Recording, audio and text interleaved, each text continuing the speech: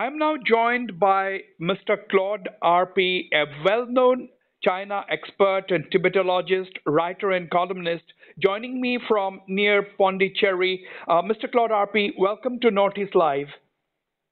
Thank you. Welcome. Mr. Claude Arpi, you have been keeping a close watch on the India-China affairs. The question is, there have been reports in a section of the media that China has of late constructed a new village complete with about 101 houses in the upper Subansiri district of Arunachal Pradesh, and there have been satellite imageries to prove, these kind of reports.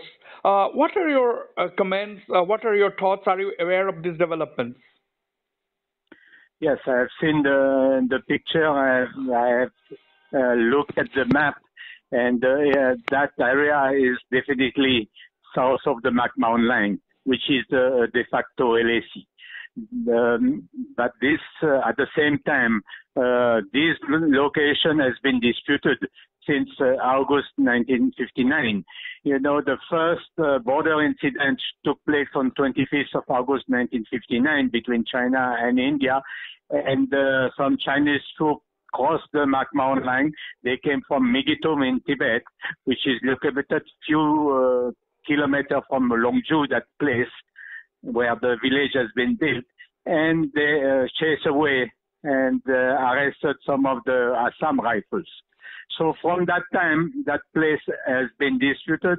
China has been saying that the McMahon line doesn't lay further south, but they have never given any maps or any idea of their own perception. You know that, for example, for the the western sector in Ladakh, maps were exchanged for half an hour in 2002, and for the central sector, they were given, the Chinese perception was given to the government of India.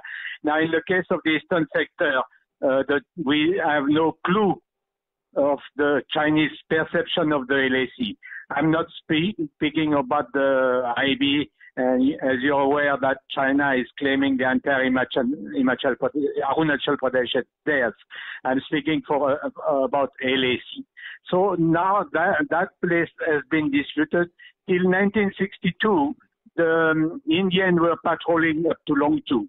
In the correspondence between Chou Enlai and Nehru, there's many documents showing that India protested the Indian patrolling that area. So it has remained till 1962. Later on, India has refrained from patrolling this area, though there was an agreement between Nehru and Chou Enlai that this place would not be developed. Right. So unfortunately now China on its own has built that village, which is a change of the status quo. Now, do you think the Chinese, by building the village, is it one of the tactics of the Chinese to consolidate their claim on the area? And how do you think India should respond?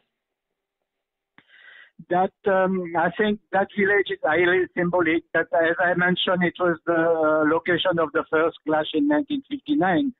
So, according to the satellite imagery, there was nothing in September of 2019. So it means most probably that village has been built after the confrontation started in Ladakh, and it was somehow as a revenge because they have not got what they wanted in Ladakh. So they want to show that there are other points on the border where they can create problem. And the fact of putting that village there, which is, there was nothing, it's out of nowhere. So where will be the people migrating in this village? Where these people will be the Han people from the mainland China? Will they be Tibetan? Nobody knows. But it's clearly a provocation. Now, about how India should react, it's very difficult because there's a long history of not reacting and letting Chinese do what they want in some of this area, in Arunachal or in Ladakh or even in the central sector in place like Baravati. So, but India should be responding firmly, at least by protesting and going ahead in the development of this area. And I mean, putting roads, giving telecom to the villagers to give all the facilities. It is clear today that the villagers on the other side have much better facility than the people of Upper Subansari and many of the other three districts in Arunachal. Of late, India is building roads in that area, and we have spoken to the BJP MP from Arunachal, Mr. Tapir Gao, earlier today, and he said that he has been taking up the matter with the central government. He also wants India to take up the matter very, very strongly with both Beijing and, if necessary, internationalize the issue. Yes, Mr. Tapir Gao has been regularly, whether it's in Anini area or in Upper Subansari or other places, he has taken in the parliament also he has taken the issue.